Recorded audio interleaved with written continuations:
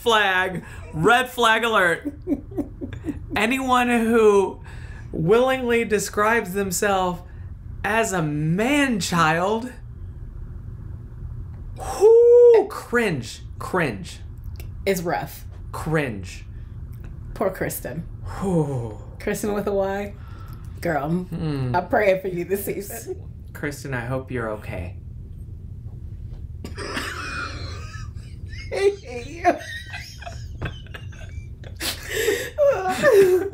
And on that note.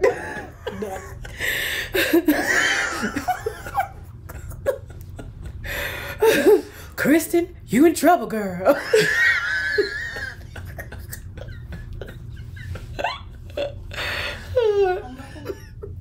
Prediction. Okay, prediction. No. Hell no. No. No. What were you thinking, Pastor Cal?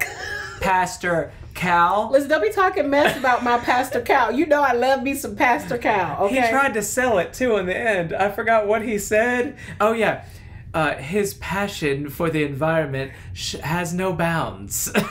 Like, yeah, because he screams at servers about a plastic cup. When they're just doing their job. Right. For minimum wage. Oh, my gosh. And bad tips.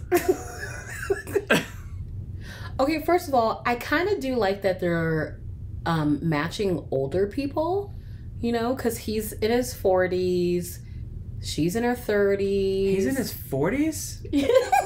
And he's never been in a committed relationship ever or had a hard conversation with another person?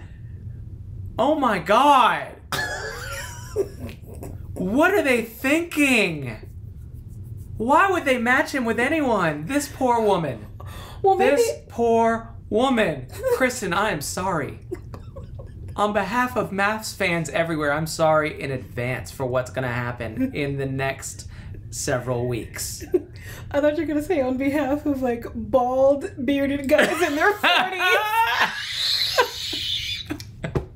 Samurai sword, there's... I cannot deal with Mitch's side comments. Oh my God, Mitch. How did they pick him? Like, the side comments make you seem a little douchey, my friend. A little bit? Oh my gosh. Wow. Love y'all, and we will see you next week. Married at First Sight. It's all nothing. I can't wait. Mitch.